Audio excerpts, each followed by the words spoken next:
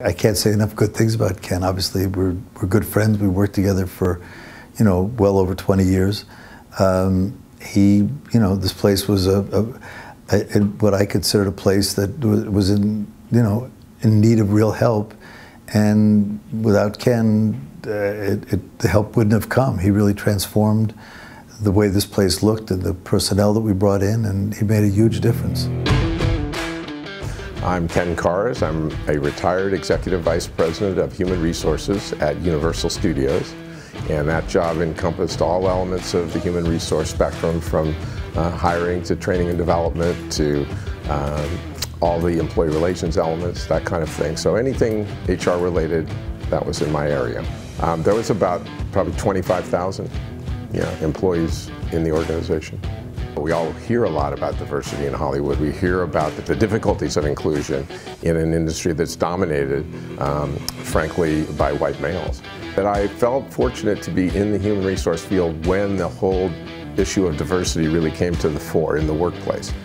And really starting in the 80s, I was in a position to impact the diversity in the company that I was in through both programs, trainings, hiring practices.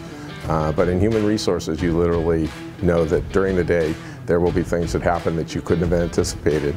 And I like that part of it, the problem solving, the sitting down with people and working through issues, those kind of things. I find very interesting to me and rewarding. I could be in Osaka, Japan, and getting a cab ride, and I could say, hey, what's your favorite movie?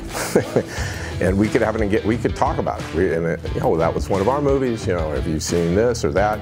And it's an immediate connection. And so what I found about entertainment is that that's one of the great benefits, is it transcends a specific culture, even a specific country, and really has this global appeal that's really fascinating and interesting. When I was in college, I wasn't studying to be in human resources, but the part that connected for me, both in the field of study I had as well as the career, is working with people. There was a specific class that was offered that dealt with leadership and management, and I remember taking that class, and it really resonated for me.